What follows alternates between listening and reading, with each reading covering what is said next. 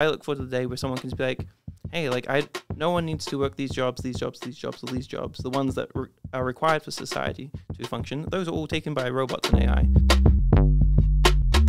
Welcome to Footsteps to Future, a show about innovations that are shaping our posterity. We are your hosts, Bennett and Nicolas Schoell. Today we talk about the future of AI. Our focus, how will AI affect the future of our careers? In this episode, we talk to Petaluma High School computer science teacher, Mr. Harrison, and food distributor, Brian Ward, to get their ideas and opinions on this topic. First, Mr. Harrison, what do you think AI will do for our future careers? I think there's going to come a point, if we keep developing technology in the way that we are, that there's going to be less and less jobs that require a human.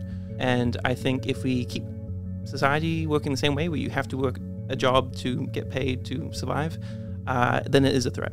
I don't know if that's the society we move into, or if it becomes like a competition between human and AI, and it's like a fight for justifying why a job should exist. I'm not really sure which way we're going to move as we go into the future.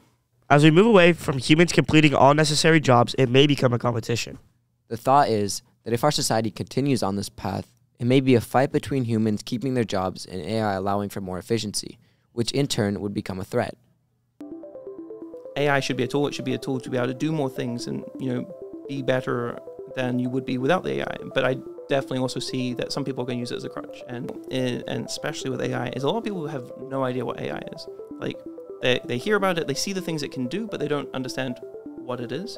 An AI functions by combining large sets of data with intelligent and iterative processing algorithms. However, computers can calculate thousands or even millions of these algorithms very quickly without needing a break, something unachievable via human intelligence. The trick to understanding what AI really is to think that it's not just a single computer program, but a whole conglomerate of information.